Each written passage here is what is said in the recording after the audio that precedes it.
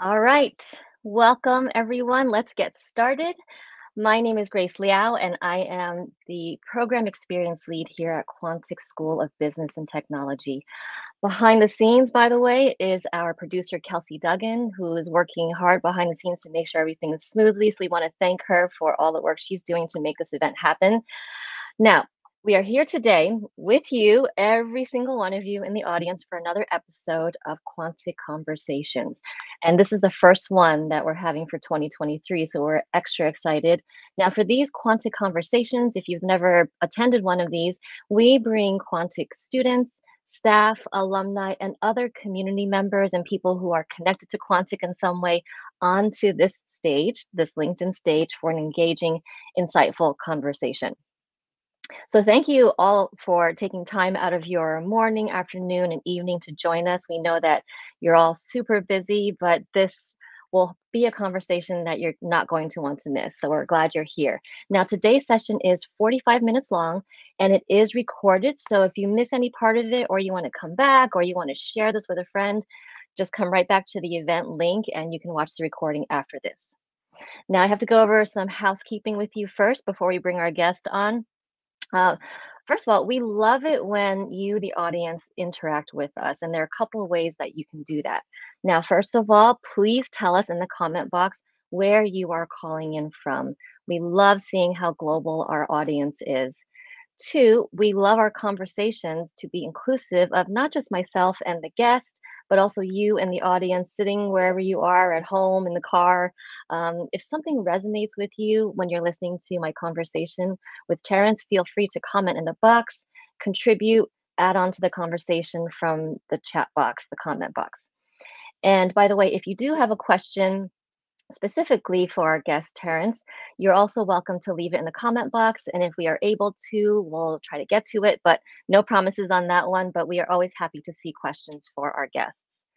Now, we have a special treat for all of you. We're going to kick things off with you, the audience, by playing a game. Now, we'll be putting a multiple choice question on the screen. As soon as you see it, and you'll see it right below me, type your answer, just one answer, in the comment box. And there it is. According to Forbes, which is predicted to be the most in-demand skill for the next 10 years? Is it A, data literacy, B, digital literacy, or C, critical thinking? Go ahead and drop in the comment box your one answer. Now, for those of you who answer correctly, we will enter you into a drawing to win Terence's book, The 3D Leader, which is a playbook for leaders to win the future and thrive through chaos in a virtual, automated post-COVID world. All right, so now you see the question. I'll give it another 10, 15 seconds for you all to get your answer in. Is it A, B, or C? Let me take a quick peek. Ooh, lots of ooh. Okay, I'm watching you all put the answer in, get it in there. I'm going to count down. I'm going to count down to from 10 to 0. You need to squeeze it in. 10, 9, 8, 7. Allison, I see you. 6, 5, 4, 3, 2, and 1. Oh, I see so many more going in. Okay, just a few more seconds. I'm also looking at the names in there. Hello, everyone. Wow, so many names out there.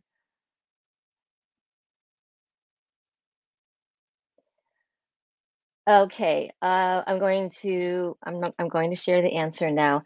The answer to the question is B. If you guessed correctly, we will enter your name into a drawing for Terence's book. We will DM you, direct message you by next week to let you know if your name was drawn. All right, let's move on. Hope you had fun doing that. Okay, so now I'm finally ready to bring our guest onto the screen. We are so thrilled to have him here. Terence Mauri, would you join me on the screen? Hey, Grace. Great to see you. Great to see you as Hi, well. everyone. So many people out there. They are very busy trying to get that answer. And Terence, we're finally here. We made it. We Yes. made it. Excellent. So, Terence Mauri has been described as an outspoken, wow, an influential thinker on the future of leadership by Thinkers 50. He is the founder of Hack Future Lab, a think tank that helps leaders turn uncertainty into a tailwind for learning, growth, and reimagination. Terence's new publication, Building Resilient Organizations, has been co-written with leading thinkers from around the world to help leaders sharpen their future readiness DNA in a turbulent world. Now, I am especially thrilled to have Terence on screen or in this space with me. We met at the Athens conference, our Quantic Athens conference back in November. So it's been 2 months now. Yes. And where Terence, you are our keynote speaker. Terence's message to our audience and our conference attendees was uplifting, energizing, motivating, all the boxes that are important to tick in person gathering. And I am sure that our conference attendees walked away. I remember the energy you brought. Thank you so They much. left they left our conference incredibly energized and motivated. And so it really left a Thank you. wonderful impression on us being able to meet you in person. And Thank Terence, you. I actually took your advice to be very bold and then after the fact to invite you to chat with our larger LinkedIn virtual audience, because I just thought, you know what, more people need to hear from Terence. They need to hear him in real time or as close to face as possible. So I thought this would be a great chance. And so Thank you I so did what you much. said. You're very Look, welcome. thank you so much. And I'm glad you mentioned this word bold. I Yeah. think today's challenges can't be solved with incremental thinking or yesterday's thinking.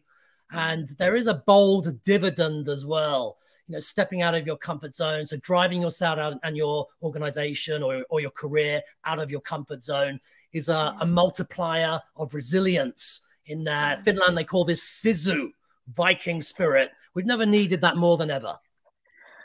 And that the Suzu one for sure was something I thought, I'm like, well, if he's saying it, then I think we can all do it. And it's so important to hear even the things that we know, even the things we've learned all along. It is important to hear it captured at the right moments, whether it's through a conversation or it's listening to a speaker at a conference, and then but not just hearing it, but to act on it. I think I'm hoping that today's conversation, I'll be asking, of course, I'll be picking your brain a bit, but that all of you in the audience won't just hear what Terence is sharing and he and I talk about, but that it will switch something on, hopefully.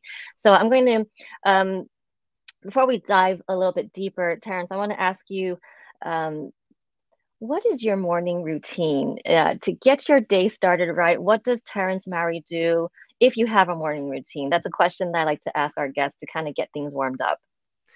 It's a great question, and I try and start each morning on the front foot. It doesn't always work that way, but I think it's a really important point though, because there is an energy crisis out there. The research coming out of Hack Future Lab, a management think tank that I founded, shows that 76% of leaders are at risk of burnout.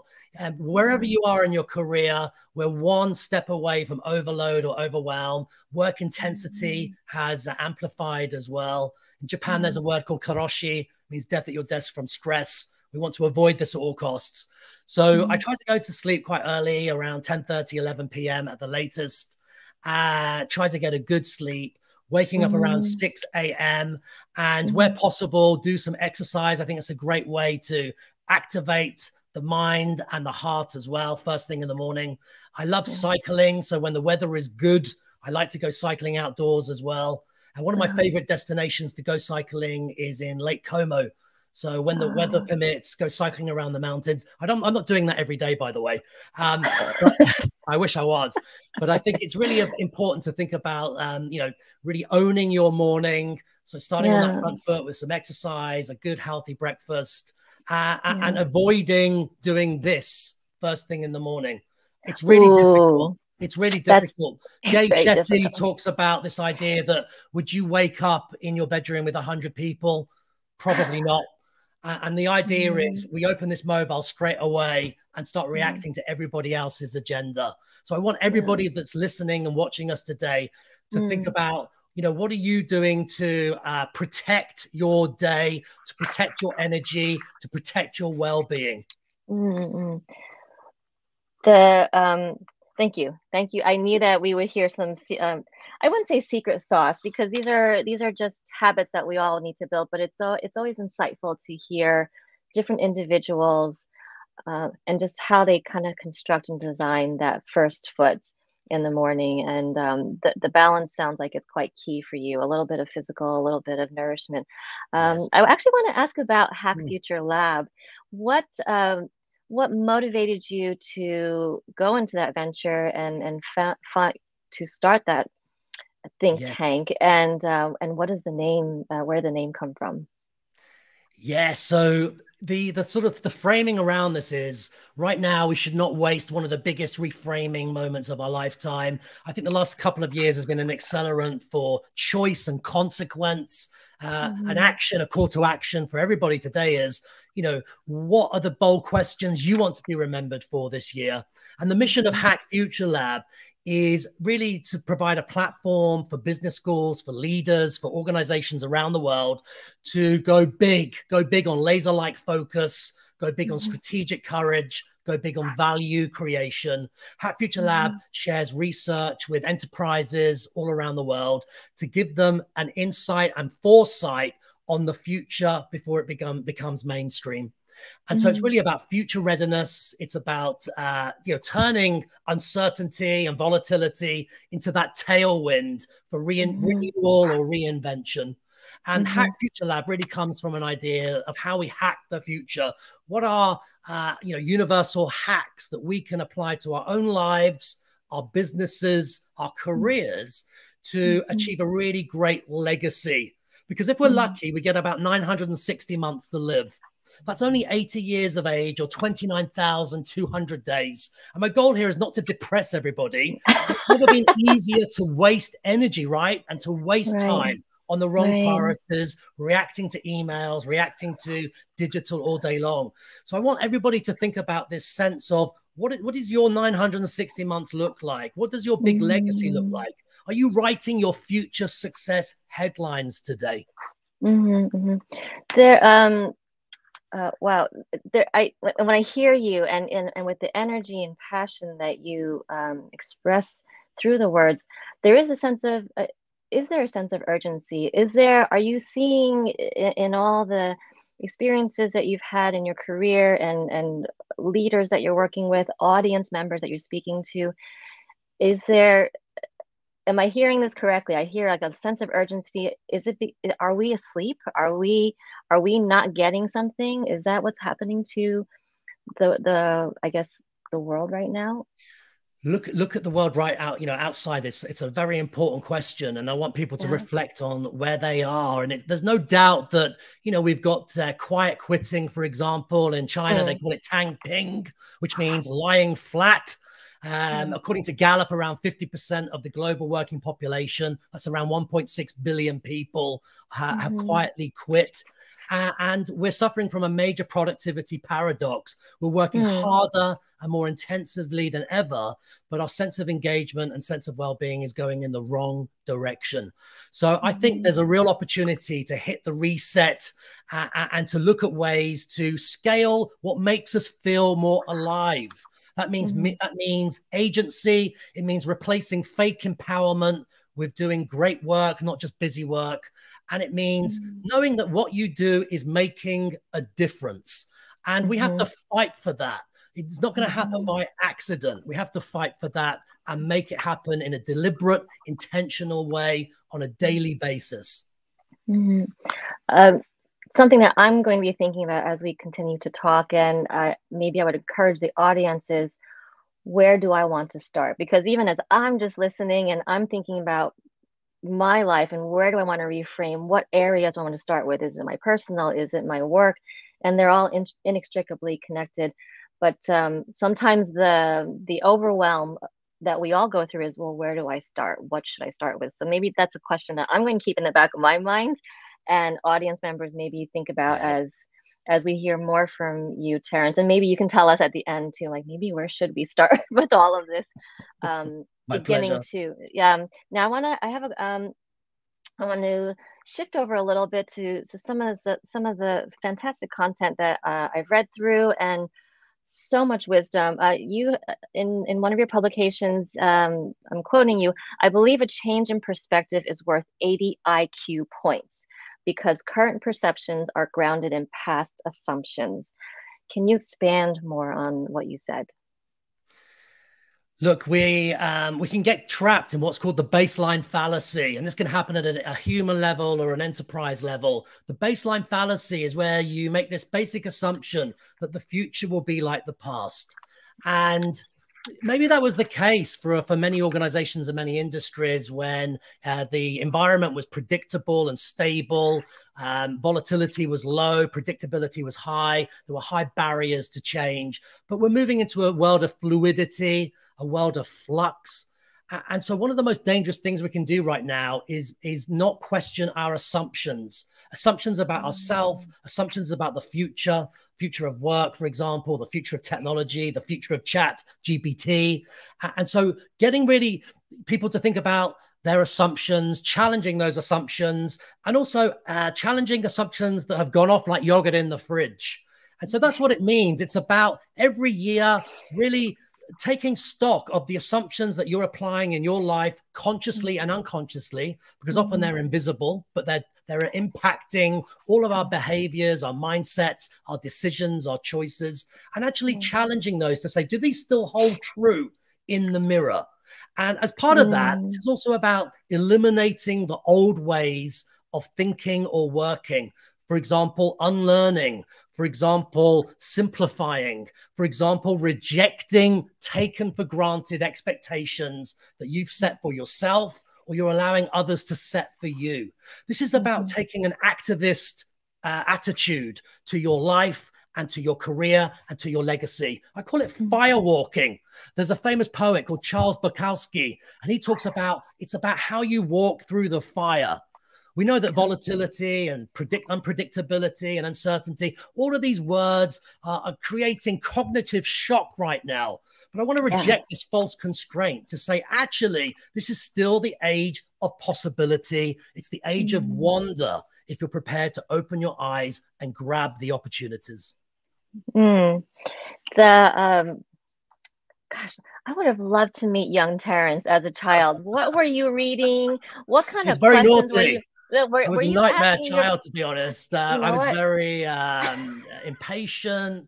I went through. I was always getting into trouble. I think once a TV fell on top of me because I was climbing it.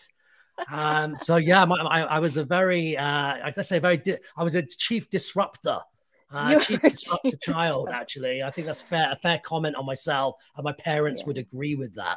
But You I know think what? there's an Yeah. idea of the huge power of thinking like a kid as well when we become adults, because Yeah. all of these kind of mindsets and risk-taking Yeah. behaviors and stretching ourselves out of our comfort zone, discomfort-seeking skills are actually what kids do really great. And by the time they reach college, they've been educated and squeezed out of them.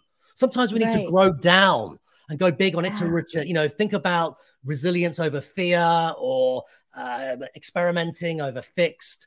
So I think going big on the huge power of thinking like a kid, the beginner's mindset, not just a fixed mindset, is a really big deal to Yeah. thrive in this world of possibility. I love that. I really appreciate that because uh, there is something and even in what you're talking about, just all of this is that we need to challenge what our old thinking, our current thinking, the stale thinking needs to be shaken up, needs to be changed. But it makes sense. We've turned from children to adults, and in that process, we've learned to stay in certain lanes. We've learned to go with the process, not question things, or it's always been done this way. And so we've forgotten what it's like to be in that more raw, curious, kind of explosive state, which, Yes. in a lot of households was not really what parents wanted. But you know what, parents out there listening to this right now, I'm not saying you should let your kids, do anything, but maybe don't let that fire go out. I think And this I is think, it. The always done ways is a comfortable place to be. But yeah. the next step of the always done ways is stagnation, or Mm, taking things for granted, or becoming very automated, becoming bored with who you are or what you do. I yeah. recently met a lady who has just celebrated her 100th birthday, and Mm, she loves to learn and she loves to unlearn. I think if there's a takeaway today, this is about mm, the curiosity to learn, the courage to unlearn. Learning mm, helps you evolve, and unlearning helps you keep up as the world evolves. And she went to university at the age of 83. She did a master's at the age of 89. She did a parachute jump twice at the age of 100. And when I interviewed her for my new book, I said, "What do you want to do when you're 101?" And she replied very confidently, "I want to swim with great white sharks." And the research backs this up. When you have purpose and energy, it's a multiplier, it's an energizer, it's a mm, simplifier, it's a clarifier, and actually gives mm, you more resilience against disease as well. So really activating, putting your purpose to work is not just a nice to have. I think it's something that we have to revisit and reconnect with throughout mm. our lives. Yeah, yeah. I remember that story when you told it at the conference, and I went home and I thought, well, I guess I still have some years left. I probably could get a few more degrees into my system if I really needed to. But that thinking of limiting ourselves and not seeing this. Uh, I want to. You mentioned the word mirror just Yes. a few minutes ago, and to me that was. I've been thinking about mirrors as well. So I'm listening to you, and many of us here, we read books and we hear speakers, and we're like, oh yes, amen, that is so true, everyone should do that. But I think there's a one of the challenges is I may not see it in myself. I may see it in someone else very quickly. Oh yeah, like our organization, they really should change that. Or I'm thinking of so and so when you say certain things, but then the challenge, the difficulty of seeing things that we ourselves probably should look at and change. How does one overcome that not seeing oneself? Where does that mirror come from if we need to have one? I think 2 points here. One, Nobel laureate Daniel Kahneman said, "We are blind to our own blindness." So, Mm, who's in your posse? It's you've got family, you've got friends, you've got your work colleagues, you've got people you work with and respect, and you've really got to create a platform where there's a sort of high psychological safety to go big on feedback, to go big on those difficult conversations, because silence is always less risky. We always prioritize silence over speak up just by default. So I think yeah. that's number one. Number two, there's a great exercise for everybody to take away today, which I call regret minimization. And the Mm, idea is cast your mind to your 80th birthday. Look back. It doesn't have to be 80, by the way. It could be your 40th or your 30th. You can right. choose a point that works best for you. And ask yourself, Mm, think back and ask yourself, what would be the 2 or 3 biggest regrets that I would think about? What would be the 2 or 3 biggest regrets that I would have when I look back on my last 10 years or my life? And actually, the mm, research coming out of MIT, Hat Future Lab, shows that we always regret what we haven't done. And as we mm, mature, the kind of regrets start to exceed. So yeah. it's a really important point is to think about what would you regret not doing? And that's actually a truth teller. That's a way of activating your mirror to say, what is Mm, important for you? What is important for you to commit to? And how does that fit into your values? What mhm, brings you life satisfaction? Where do you want to make an impact or make a difference? So think about mhm, the regrets that you would have from a career perspective, or making a bold pivot in your life. And that's yeah. a really useful technique to think about, okay, that's what I need to start thinking about and prioritizing and committing to in a really Mhm, deliberate and intentional way. And by the way, commitment is only the first stage. You then need to protect that. Have a no strategy. We're drowning in data, we're drowning in demands, we're yeah. drowning in interruptions. Unless you have a no strategy and really protect your focus and get a high return on your attention, it's very Mhm, difficult to stick to those commitments. So we need to Mm-hmm. protect what we've committed to as well. And that means pushing back, managing expectations, and making sure you're creating a schedule in your day where you're really committing to those priorities that are important for you and make you feel more alive. That's what this is about. Yeah, yeah. In the context, thank you for sharing that. Another thing I'm observing in these conversations, we start off thinking we're going to talk about careers and jobs and roles. But what this really is about, at least from my perspective, this is about life. This is about the whole self, because we're not in containers. We can't silo ourselves into little departments. Now, in the context of future, whatever that term means, future proofing one's career, would you say that risk is part of the designing and paving the way for a career that is quote unquote future proof, that we need to take risk? I think so, yes. Yuval Harari talks about this idea that when everything is automated or augmented, actually curiosity and imagination are two of the most important meta skills that we need to develop and strengthen and cultivate throughout our lives. For example, reading fiction is a great way to activate imagination and empathy. So reading fiction is a great resource for that. And I think there's this idea that as the world accelerates, and we don't know exactly nobody knows what the future holds, but I think not taking a risk is a risk right now. And I also observe that most of us in our lives, including myself, overestimate the risk of trying something new and underestimate the risk of standing still. Remember, risk and reward always travel in the same elevator. You know, when I was at school or when I was at college, I was taught to prioritize certainty. And the problem with that is when you just prioritize certainty, you miss out on adjacent possibilities in your life. Possibilities are opportunities that could be growth opportunities for you or your family. And we miss out on those when we just have a very strong linear path. This is not easy to navigate because most of us have been educated to reject uncertainty, reject possibility, and have our whole life mapped out minute by minute. But the world has changed in an immeasurable way. And it's going to continue to accelerate in terms of disruption and dislocation.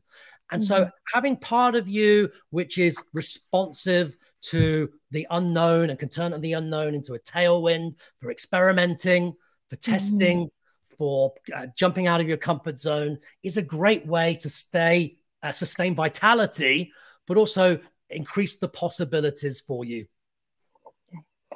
Thank you.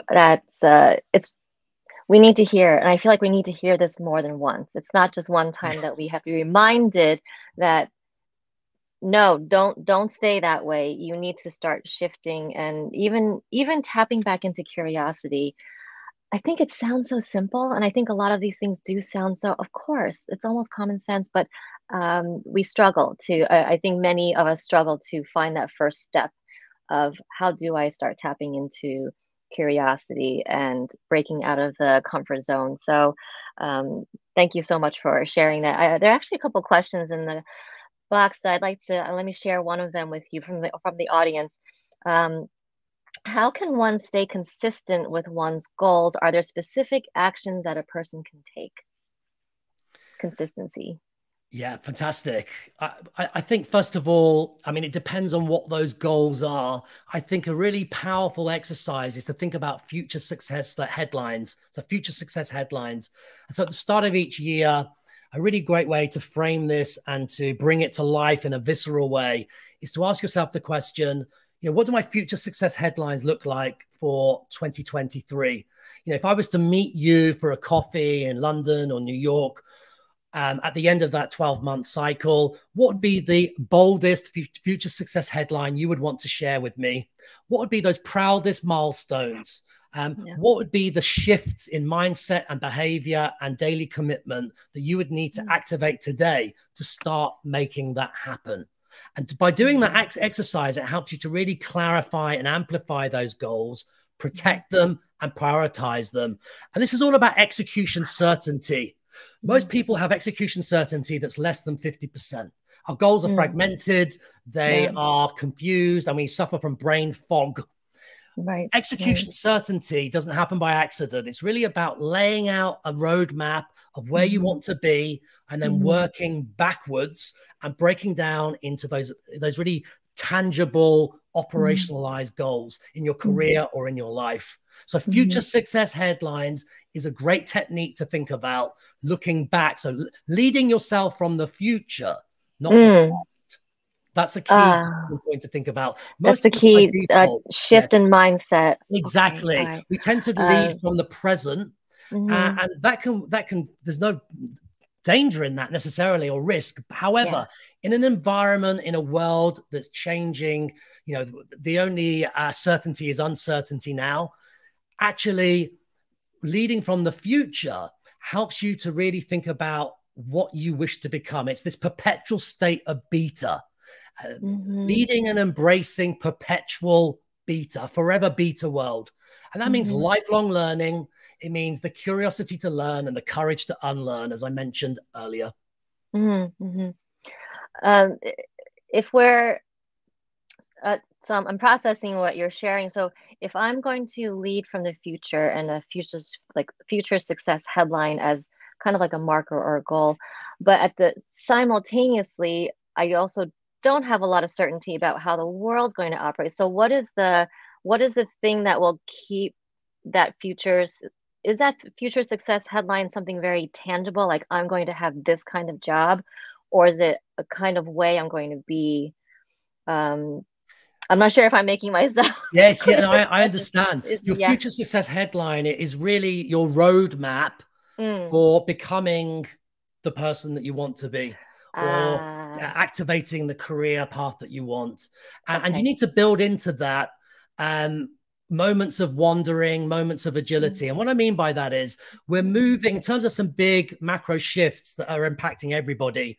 We're moving from career ladders, very linear, very, very conservative, very traditional, very logical, to career climbing walls, more lateral. We're moving from control to context over control, resilience over fear, eco over eco, eco over ego. And this requires that beginner's mindset, which is more open to learning, more open to doing things differently, more open to rejecting the always done ways that are holding us back and keeping us trapped in a box. There's a great resource that I wanted to share with everybody, which is a new kind of newsletter and podcast by the CEO of LinkedIn, Ryan Roslansky, and it's called The Path. And every week there are really insightful interviews with people from all around the world on how they're activating their future success headlines and navigating through this world of noise and demands and complexity. So it's called The Path. Ryan Roslansky, LinkedIn. Check it out. Excellent. Excellent. We always love a recommendation because that's actually part of the whittling down of what we're going to focus on, because sometimes there's just too many choices out there. So thank you so much for that recommendation. There's another question from an audience member that I think would be great to reflect on. What advice would you give to someone trying to make a profit out of their passion? Wow. I mean, it's a great question. My first response is be careful with passion. It sounds counterintuitive, but I think we pay a passion tax. So when the research coming out of MIT shows that individuals, contributors with high levels of passion within the workplace are at risk of burnout or overload because they love what they do. The Mayo Clinic has got some great research on love what you do. And it says you need to love at least 20% of what you do. Loving at least 20% of what you do in your day gives you that clarity, but also that resilience and that determination and perseverance to make things happen. You're 5x more resilient, you're 4x more focused, and you're 3x more likely to turn talk into action. But there is another extreme. So I think that's the first point here, that turning passion into profit, absolutely, but be aware of the passion tax. that can take its toll on our health, on our well-being, and on our life satisfaction. Number two is don't fall in love with ideas, fall in love with problems, fall in love with pain points. I met a CEO in New York recently who set up an AI platform called X.AI. And his problem, his pain point that he fell in love with was too many meetings. His research showed that 1 in 3 meetings on the planet is considered a complete waste of time. And to give a financial impact of that, for every 1,000 people who are going into a meeting that's considered a complete waste of time, that's about $15 million of lost productivity, but also a tax on human potential and future potential. And so his idea was to scale an AI platform that scheduled meetings on your behalf. And that's just received over $20 million of Series A funding. So 2 points here. Be aware of the passion tax, but also be aware of falling in love with ideas, fall in love with a problem, a problem, an unresolved conflict, a source of friction that your customers face. And that's where the future potential ideas lie, I believe. My hand can't write fast enough right now. I'm jotting all these down, Terence. I love it. Okay, I have a. You've no doubt interfaced with, connected with thousands of leaders, managers, individual contributors, the whole range, and you've consulted, you've led, all of that. And stepping back in your observation, is there a question that people are not asking that they should be asking as far as improving in leadership, for instance? I think questions are the answer. So okay, nice. That's my first point. Yeah. New contexts, new challenges demand new questions. And if you stop for 4 minutes every day to think about new questions, that's 24 hours of new questions a year. Questions are like the golden key that can unlock the door and help you see the world differently. Also help you reject outdated ways of thinking or old assumptions that are broken. What I always say to everybody is, don't underestimate the power of questions. There's a great technique that you can apply in your own careers and with your teams or colleagues as well. Step 1 in your next meeting, pick a challenge or an issue, focus on one, and commit to 10 to 15 minutes of generating questions only. Avoid the rush to certainty. Avoid the rush to closure. We're hardwired as human beings to want to rush to certainty. And that can be a derailer. So step 1, think about new questions first of all. Step 2, once you've spent 10 or 15 minutes generating new questions, as a team, pick 2 or 3 new types of questions, box-breaking questions or provocative questions, questions that push us outside of our comfort zone, questions that we haven't asked before about that challenge or problem. And then step 3, the final step, is to dive into those questions. I think some of the big questions that we need to be thinking about in 2023 include what's our no strategy at an individual level, a team level, and an organization level. Most of the organizations I go into, whether they're big or small or profit or non-for-profit, are drowning in priorities, drowning in meetings, drowning in complexity, drowning in the shiny new thing, drowning in the conspiracy of approvals, drowning in a new committee born every day. And the research shows that only 20% of people say that decision-making is a strength in their organization. I think another big blind spot and another big question for everyone to think about is, are we overmanaged and under-led? I can think of my own career. Most of us have been overmanaged and under-led. I used to have a boss whose nickname was the Silent Assassin. And we all got our favorites. The backstabber, the front stabber, the shadow boss, the know-it-all, the invisible boss. But there's research that shows that your relationship after your friends and family, the direct relationship you have with your boss is the second biggest driver of life satisfaction. The bad news is 78% of us think that the biggest source of stress at work, wait for it, is our immediate boss. So don't underestimate these sorts of questions to really think about not just work, but the quality of work and the quality of the experience you're having in your life. We need to fight for this, not just take it for granted.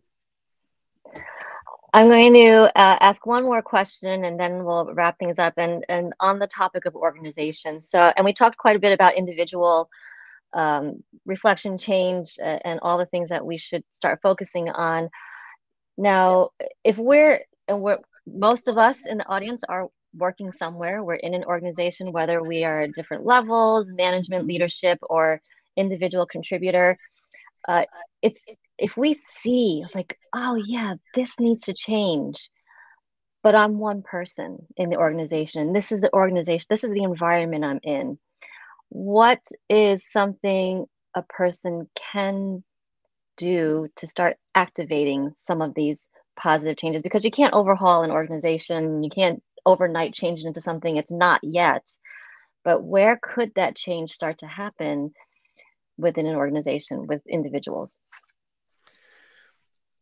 My first answer is be the change, be the change. And so what I mean by that is everybody needs to be thinking all the time expansively about learning and embracing this forever beta world. The idea that the rate of change is accelerating, but also I want to reject this idea that it's just about change. We can also focus on what we don't need to change. So there's a balance there. Sometimes, you know, we're tired. Let's face it. Our brains are tired right now, especially after the pandemic. Now, a global recession, sticky inflation, war in Ukraine. We're suffering excess levels of anticipatory anxiety about the future. And we're drowning in BMI, not body mass index, bureaucratic misery index. It's an innovation killer. It's a change killer as well. So what I would say is, micro changes. So what I mean by that is, to share an example, is testing hypotheses, testing an idea, testing a hunch in a very low cost way is a really great way to start the conversation. So if you go to somebody and say, look, I want to change this process, actually that is, I think it's high risk. And actually from a sort of neuroscience perspective, our brains are hardwired to avoid change. It's high effort. It requires energy. And we know the research shows that 70 to 80% of change initiatives don't achieve all of their objectives. So you need to think about the psychology of change. And I think using a hypothesis-driven approach or a test-driven approach to say, look, I've got an idea. I'd like to test this idea in a scientific way, you know, and involve people, sponsors in the kind of criteria to judge the quality of that test or hypotheses is a great way, a low pressure way to start activating curiosity around making things better. And I think reframing the language as well. You know, as soon as we start using the word change or transformation, our backs are up, our resistance goes up. Let's reframe it to learning. Let's reframe it to unlearning. Let's reframe it to removing friction or bottlenecks or reducing BMI that's getting in the way of us doing value work on behalf of ourselves and our customers and our stakeholders. So reframe the language, think about, focus on small change rather than big change, low pressure rather than high pressure, and be the change, you know, model that yourself. Yeah, I love that. Because it can feel like, well, that's not me, or that's not my role, or it's not my authority, but we all absolutely have within our own sphere of control or influence something that we can prototype or experiment with. I like to think of it as experimentation. Everything's a little bit trial and error in life anyway. And I think if we just start accepting that, then maybe more things will happen. And I also believe that change or different things that look different, I think it's infectious. I think it catches on. It catches on. It does, catches right? on. And this is about, you know, we all want to go to work and know that our work makes a difference. And I call this ROI, not return on investment. We know that's important. This is not just about profit maximization. This is about human maximization.